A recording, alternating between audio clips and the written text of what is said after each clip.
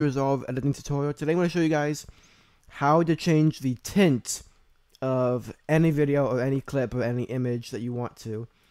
This is actually an extremely easy thing to do, and there's a few different ways of doing it. I'm going to show you my favorite and quite possibly the easiest.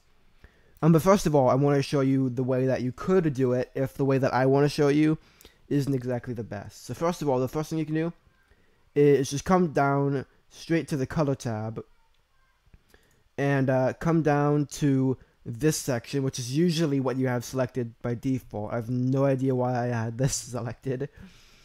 And in the primary color wheel section, there is just straight up a tint thing.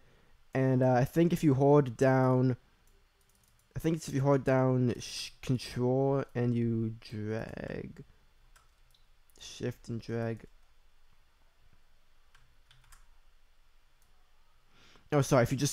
If you click on it and you drag up and down, you can kind of change it like a slider. But either way, kind of just changing it based off of an input from 0 to 100, so negative 100 to positive 100, can be a bit, tedious, and you might not get exactly what you want. So what I'm going to do is I'm going to reset that. And the way I do it is I just go down to the Open Effects tab and I look up Tint. And I have the Sapphire Adjust stuff installed.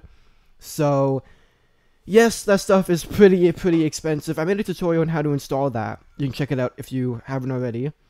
So if you don't have the money or you don't want to get a free trial to use this, then absolutely this is your best method.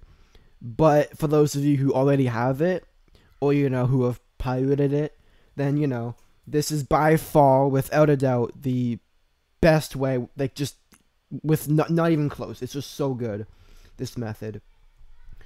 You just drag it onto your clip like any other filter you would, and then you go to the Effects tab on the clip, and you go to Tint Lights, and you can select literally any color you want. You can even select these. Typically you want to go something pretty far down towards the white section. Even if you want blue, obviously you don't want to make something like that. Unless you do, and if you do want to make that, then make that. But if you want to do something like a montage or an edit, you're going to want something a bit more subtle, that it still looks a bit bluer than it normally would. Like this, but it's not exactly super blue. I would even go as far as to say this might be just a little bit too blue, but you kind of understand the point of what I'm trying to get across. You can even change the source saturation, so you don't even have to fuck around with this tab in the slightest, which is probably my favorite thing. I dislike the strict number values that gets assigned to these things. In my opinion, a slider is much more intuitive for me. So I'm really happy that Sapphire does this a bit more intuitively to my liking. But yeah, that's how you change the tint of any clip or image in Davinci Resolve. Make sure you guys do drop a like and subscribe. It helps support me to do what I'm doing. And yeah, pushes these out to more people who might have the same questions. Yeah, stay awesome like always. Peace out.